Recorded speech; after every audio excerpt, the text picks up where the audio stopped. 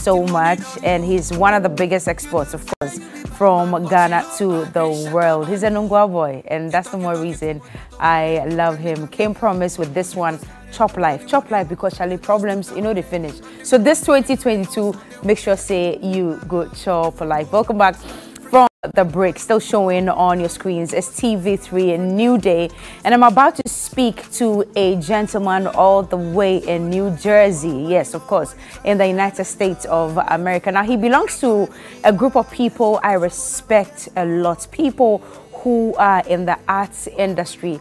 I've always said that I cannot even draw a straight line, just a straight line, to even save my life. So to think that people are able to think artistically and actually produce inspiration of all sorts is one thing I never would be able to understand. But that's who God is. He is just awesome and beautiful like that. Kwesi O Kwarteng. He'll be telling me what the O is, but Kwesi O Kwarteng is my guest this morning. Now, he's got a lot of credentials. I'll just go over a few. His works have actually been featured in Revision and Response, a group exhibition at the New York Museum, and two pressing exhibition at the Calabar Gallery in New York City. He is the recipient of the Creative Catalyst Grant 2020-2021, and his works are held in private collections all around the world. Now, this is what Kwesi does. He creates very resplendent textile artworks using a diversity of culturally significant fabrics from around the world, including kente cloth from his native Ghana, raw silk and upcycled remnants, which he dyes by hand, stitches them and reimagines as a masterful tapestries. That is what this gentleman does. All that brofo is going to be explained by Kwesi. Good morning. I think it's even too early for you. What time is it here in Ghana? It's 9. What time is it in New Jersey? It's 4 a.m. My goodness. You have to sell your craft, so of course you have to wake up very early in the morning. We are sorry we did this to you, but are you happy to be here? Oh yes, I'm very happy to be here. I was actually in Ghana not too long ago. So you came to Bamba and to chill with the big boys? I was the big boy. Were you here in December? Oh yeah, I was. I returned like how many days ago? Just a few days ago. Are you like kidding? 2 or 3 days ago. I would have loved to have this interview with you in person. Why didn't you come here with all that you've got when you were here in Ghana? And I'm now doing this whilst you're all the way away in New Jersey. I think it was timing. It was timing. I might have loved to be in the studio too. It's fine. It's okay. At least now you have everything, all your collections behind you, so you can take us through it. But your name suggests to me that you're full-blown Ghanaian. Is that correct? Where are you from in Ghana? Yeah, I'm a Fanti and Asante. So the O, as you asked, is Odro. It's Kwesi Odro Kwarteng. Oh, right. I see. Good to meet you. I've never seen you, but yeah, of course, through technology, I'm seeing you this morning. So let's talk about what you do. Artistry or being an artist, is this what you do full-time, 100%? Yes, I'm a full-time artist. Yep, I'm a full-time artist. Okay, so I've spoken to a few artists in my lifetime, and they will tell you that it's innate. It's a blessing from God. It's a talent that they just knew they had right from when they were very, very young. Is yours the same story, or you had to learn? It's virtually the same story. I don't know if anybody remembers, but when we were young, there was this TV program called Art Attack, and I was always doing Art Attack. I went to school. I went to a disco. I did visual arts. So it's just, I've just been an artist. I mean, I've never imagined a time where I wasn't an artist. So yeah. So always and always. So when you were in Oga school, what was your story? Would you? It was a disco. Oh, sorry. I beg your pardon. I'm so sorry. I beg your pardon. Sorry. That's okay. So a disco. So what was the story like when you were in a disco? The story in regards to your arts. Were you still doing this when you were in school? Did you do visual arts? I did visual arts at the side of college, but I wasn't practicing this way. Prior to actually working with fabric, I've always been a painter. Even when I went to college or university here in the US, I was initially I started off as a painting. So like what you regularly see, oil paints on canvas with a brush and everything. So yeah, that is the kind of artist I was till I developed this process like back in 2012. So it's been about 10 years now. Right. So what, you continued visual arts in school in the US as well? Yes, yes. I was always going to do that. I wasn't going to do anything else. I see. So you have studied for this full time almost all your life?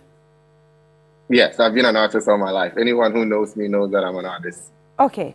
So take me through it. Typically, so I see some of your exhibitions on screen right now, and I can tell, say, who use it in Toma Anameboa. Oh, you soon Toma. So I'm seeing on my screen there's a red Toma mixed with white on a wall. I'm not sure if it's a country's flag. I don't know where that inspiration came from, but what is this one?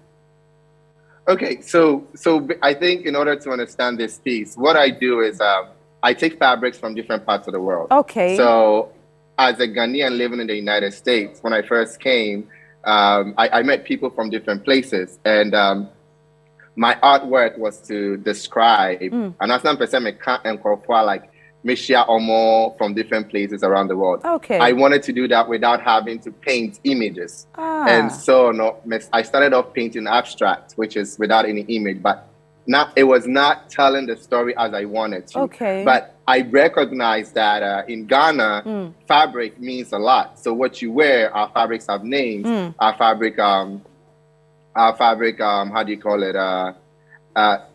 Tells like information to people. So when you wear white, you know you're celebrating. When you wear black, you know you're mourning and all that. So then I started developing that, research into different countries, and you realize that different countries also have signifiers with like their fabrics. So I combine them to make abstract pieces, and that is what you're seeing here. Like the in here I have about, let's say, 13 different fabrics from different countries in here. So yeah, that's what I do. Yeah. Kwesi, you're going to do us a favor this morning because you're very far away and we want to get up close with you. You may want to pick up your camera, get closer to some of the pieces hanging on your walls so we can tell exactly what they look like and what amount of work actually goes into it. Okay, let me just turn. So this piece is, I mean, it's already been bought. It's gone into a private collection, but this particular piece, to describe it, so you see the blue part, it's hand dyed, it's canvas, it's hand dyed. So I dye it like when you go to a tonsu, like how they dye, it's called a tap dyeing. If you go to different cultures, like in Mexico, in Morocco, in the Indians, they also dye the canvases. So I hand dye these canvases. When you say hand dyed, what do you mean?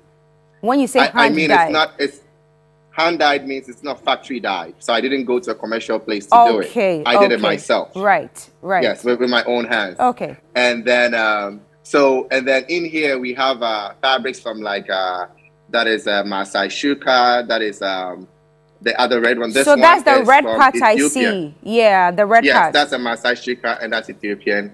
This is kente cloth from Ghana. Oh. That is Ankara cloth. This is another kente cloth. This is a mat cloth from Kenya. This is a Botswanian cloth. This is Malian, and then this is from Rwanda. So wow. Yes. So I take it that every country you go, you make sure that you collect pieces of cloth from every country. I don't go to these countries. Oh, you don't? But I interact with them. So being in New York, or I'm in Jersey, but I go to New York a lot. And then around this metropolis, you meet people from different walks of life. So people that I interact with constantly, I research into their fabrics. I have friends, sometimes their moms give me their fabric. Sometimes when my friends travel, they buy me fabric from the countries that they're coming from. I have another one here right now. No, but wait. Please go back to the other one. So what does this signify? Is this the CIC? What does that painting signify, or this artwork signify? As you're saying. Okay, so this is a work of multicultural identity, right? So it's like Onipa Bakwa, your friend is saying, so in order to articulate this, what I do is I combine the fabrics together, and in art, now there's something called something that makes visual sense. Okay. Visual sense. And so, we need to and I say capture with interest. Okay. Right? Okay. So I would have to as the artist now, I would have to see which fabric do I put to what for it to make visual sense. Okay. Now, to go a bit into detail, these things here, I have to say, right? It's representing a map because I'm taking people from different cultures into the maps. So when you look at the ends of the maps, now it's always never straight. Right. So that is what helps me in there. Okay. Now, I also borrow fabric making techniques into the ways and a hand stitching. Into me, hand stitching, I'm here to imply of a path of people like say to quite acquaint to mono. It's meandering along. Yeah. Exactly. Okay. Fantastic. All right. So before you go to your left, let's come to the yellowish cloth that I see to your right, where the chair is, just by the artwork you just showed us. Exactly. This one. This one. Very interesting piece of art. What does it signify? And when a layman looks at this, what is it supposed to represent? So all my works is supposed to represent multiculturalism. For instance, me a Ghanaian, when I come here and I see this work, if you go closer here, you see Ghana here, right? Yeah. But this is actually Nigerian, and this is also a kente. So what it means, they say, if you come into this fabric now, I want different people to see themselves in it. Into the way say a Mexican, way say a Malian, way say a Chinese. There's an Ecuadorian shuka here. Into the Nina say artwork back no nipa bebre be hwe no me hu say oh me so metimi hu me hu ewom. And it's just basically talking about the kind of world we live in today. Me ba Ghana say I didn't only meet Ghanaians, I met people from like different parts of the world. And that is how the world is moving. That is what my work signifies. It signifies the constant interactions of people of many cultures. Kwesi, how are you able to artistically hang this on the wall for it to even look like this? Because if you sent this to me, I probably would not be able to hang it on my wall like this. What's the technique that goes into it? Do you glue it down? What do you do? So okay, that part, now, a part be a secret, and then they may keep it to the imagination of the viewers, right? Okay. But what I do is, let's say, when I research into fabrics now, like, for instance, I borrow dye, what I also borrow is different fabric making techniques. So, for instance, here, you see some fringes here. Yeah. In art, we call something that is like diversity, and then your friend is saying texture. Into that texture aspect, now I borrow it. This particular one, it's for, I borrowed how they make a ball gown in fashion industry. It's when they make a ball gown, it's not fully all cloth. There is a structure behind it. So this one, there is a structure behind it. And that is how come it's able to fold and stay permanently this way. Right. Now, that explains it, because I was trying to figure out how it was hanging on the wall as beautifully as you have put it, but somebody else would not be able to do it. So the way it's made, you can actually just lift it and then paste it on the wall. Yes, fantastic. Okay, so let's go to the third one you wanted to show us, and then we'll go into how much time it takes to produce all that you're showing us, and we'll talk about the money bits as well. Okay, so this is also another piece. This is 70, or I deal in feet. So this is the inches. So this is 70 inches by 48 inches. Okay. It's also similar story, talking about multicultural identity. So in this one, there's a lot more fabrics here. So let's see. So this is Argentinian. This is Ugandan. This is Mexican. This is an Indonesian batik. This is Botswanian. This is a Woodin cloth. This is Malian. This is a mud cloth. This is Kente.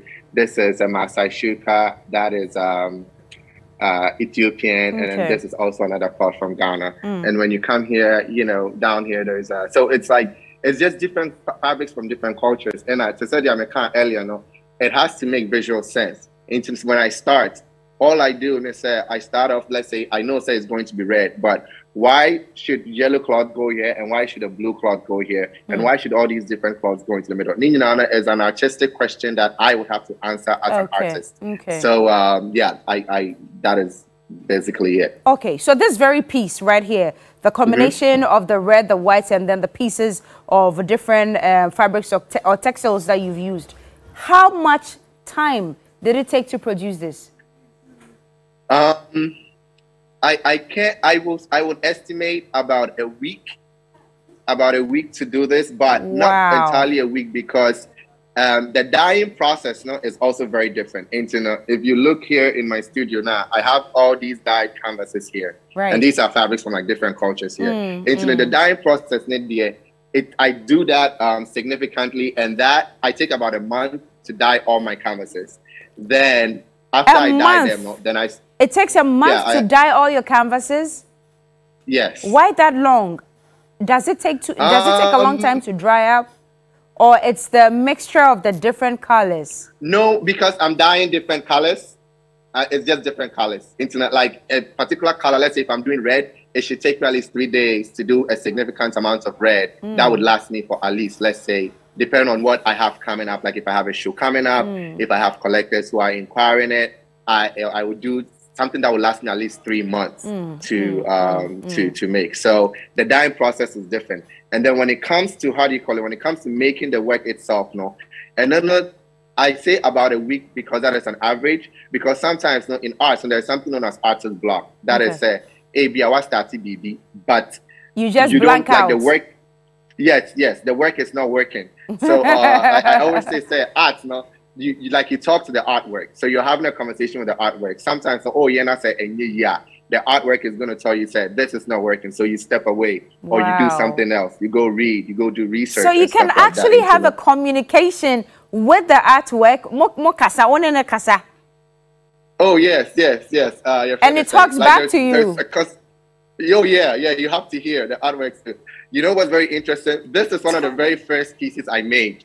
This is from 10 years ago. Okay. And then this is like my most recent one. So once first, I got a lot of kente cloth from Ghana in 2012, and that was always all kente cloth. And now it has progressed into this one. I see. But yeah, the artwork speaks. The difference 10 years can make, eh? I know. This must be very, very spiritual. And considering the amount of time it takes you to be able to complete one piece of artwork, it tells me that you must have a lot of money. How much do these go for? Because you've already hinted that these pieces of artworks are not even all over the place. They are in private collections. And I have a fair idea when they say this one is in a private collection. I've been around a little bit, so I know. How much are we talking about? My works, honestly, it depends. It depends on the size of the work. So what goes into pricing? What goes into pricing the piece of artwork? Is it the time that went into it, the inspiration, the frustration, and nothing? It's a very... So my first piece was not... I didn't price it myself. It was priced by an appraiser. So the appraisers kind of determine, like, first of all, the uniqueness of the work, and then also the demand, and also they also factor in the cost of production and also the time. That is what goes into it. But right now, where I am as an artist now, most of the gallerists and then the dealers determine the price for me, and we have like a negotiated amount of how it goes for, so that I don't outprice myself, and then So pricing doesn't depend on just you, gallerists and all that. Okay.